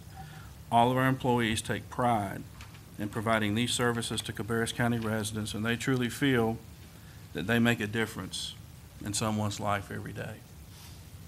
And that's, I have my printed statement, so at this point, we will be more than happy to open it up for any questions or comments. I guess just to add to that, as you can see, our transportation department is providing services or providing transportation opportunities for clients of DSS and the Department of Aging. The one program that is mandated is 100% funded by the federal government. We are currently doing that with taxis, where Randy and his staff now are looking to even try to streamline that process by doing that in-house with our staff, and therefore the requirement to draw down less money from the federal government and still provide the service in-house. So we're going to be coming to you with that fairly soon as well. So not only are they trying to work efficiently with the money they have, they're also trying to work a little bit more efficiently without even having to pull down as much federal money as well, so that part of it won't be needed as well. The other programs that are not mandated, those are services that are as you can see, they have a lot of clients. There's waiting lists in some of those programs, and we and you as a board are able to provide that service with only 10% of the cost coming from the county funds. So just wanted to throw that out there. And then all three of these gentlemen here are available for your questions for their daily operations, funding, and what the future that they're looking at as well, as far as the service is concerned. The question, the dialysis trips, what does that fall under? Does that fall under the Department of Aging grant, or is that underneath the? It actually falls under all of them. Oh, okay. We have it broken out. Dialysis, which is one of the most critical life-sustaining components of our service, we have different resources that we pull down to help provide those trips to those customers. And that's the trips, those trips, the ones where your drivers are at the highest risk, because that has to be done rain, snow, sleet, or shine. Yes, sir. As a matter of fact, during severe weather events, we have a plan in place to where we have, actually if it snows, we have chains that we put on our vehicles so that we can make those trips. That is the one thing that we will always accomplish, is make sure those patients get to the dialysis treatments.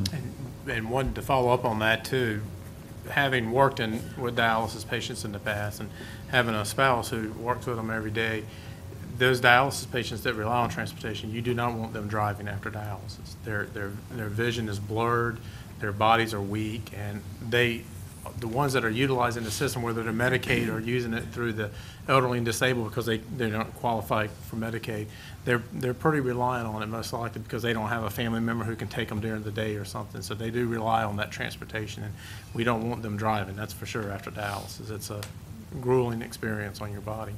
We've taken a number of measures over the past couple of years in terms of technology to help improve our service. We've put in a route match software system that helps better utilize the resources we have. We just installed the AVLs and MDTs, which are help us keep up with where the vehicle locations is any given time, and it's real-time information. And we are now looking to the state, and we just sent the information over to IT today to look at them helping funding the installation of cameras on our vehicles, which is a great tool to help us look at accidents and things. And we take safety very seriously. Safety is our #1 priority. We have taken the challenge on to create one of the safest systems in the state. And I will say that a lot of the things that we've been working on with our DSS partners have been utilized across the state of North Carolina. Our operation is viewed as one of the better ones in the state, and we have worked closely with them to help implement policy changes at the state level to implement those things that we were doing here. They thought it was a best practice and have taken that and incorporated it into some of the state planning as well. I had a question. What is a trip a one-way? Yes, ma'am. Okay, so if you have, are most of your trips pick up and drop off and then also the return back, or most of your trips one part of the leg, or? It depends on how we schedule it. We look at taking a passenger from picking up their home, taking them to the destination. From that destination, we would then go get the next person and take them on to that. And that's one of the wonderful things about our software, is it now helps us schedule those more efficiently, where we can maybe pick up multiple passengers in close proximity to each other, so that vehicle is traveling with 2 or 3 passengers on there versus at a time when we only had 1 passenger on there. So we're actually operating more efficiently than we have been in the past. And so that's the same for the Cabarrus links. You know, it says 20,000 trips, but that's because I know it runs on the route. So that's a very good question. Actually, those are actual riderships. We're running that route, and we're picking up those passengers at specific stops along the way. Okay. And then taking them so they interconnect with the CK rider service at the hub, which is allowing those individuals to transfer from our vehicle to their vehicle, and they can then travel on the the CK rider service to additional resources in their service area. Okay. And so if they make a return trip, that counts as 2 trips? That is correct. Okay. Yes, sir. And then I noticed the first grant you have, the administrative expenses, whenever their department moves up to Kannapolis, will that rent money be taken out of that budget? But whenever their department moves with the Department of Social Services, will that rent money be taken out of that budget? That's correct. There may be an option that we can still claim some of that based on the new space, but it just depends on whether or not it's equal. It's going to depend on how much space they move into up in the new Human Services Centers versus what we're paying rent for. Okay. At its Yeah, current location. that funding operates like a lot of ours in social services you become familiar with. It's basically a grant that's given to the local government, and basically it's claimed as it's spent. It's a reimbursement type grant, like a lot of the grants we have in DSS. So as long as there's administrative expenses, then we can claim for and get that revenue to help offset the cost. Okay. I was wondering how that would affect it. Any other questions? Okay, for the viewing population that'll watch this tape delayed, just a reminder, because of we're starting our budget process earlier, and we're trying to look at the different areas that are not mandated or that do not have a mandated level of funding that we have to do, so that we will have additional information for us to have available during the budget process as we go through this to determine, what next year's budget will look like, and if there are any areas that we feel like we want to, make suggestions to the staff as far as funding levels go. So just to reiterate that with the viewing public that'll look at this later. If there are no other questions, then go ahead. One thing to add, I know we've got a couple of emails over the last few days from folks, and phone calls have come in and stuff like that, and I think that's one thing too, the public to understand. There is right now, nothing has been targeted to be cut. I know there's been several people, elderly folks that have contacted us afraid that their rides are being cut out. There's been no discussion. No. I mean, it's just of that at this point. No. So. Could you tell your drivers that? Yes. They're the ones that are passing the information Yes. out to their riders. They were asked some questions about some articles in the paper, and so they were curious, and we've had our discussion with them about that. Yes, sir. Yeah, we've also agreed that budget questions will come to the manager's office, and we Right. will respond to those. So Okay. I did respond to one of the individuals this afternoon and informed her of the process, and she was appreciative of knowing that no decisions have been made yet. Right.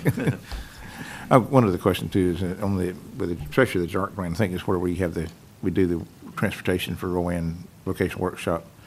Do they provide an additional person on the van to ride when they go out and pick up passengers, or is the driver by themselves on the van with? The driver is by themselves on the van, and that's one of the things that we train for Because that's, you can Yes, have passenger I situations. understand. And I know exactly what you're speaking to, and we do cover that. Yes, Okay. sir. Mhm. Okay. Do you have anything else? If there's nothing else for discussion, then I would accept a motion that we adjourn. So moved. Second. Motion and a second and a third. All those in favor say aye. Any opposed? Thank you very much.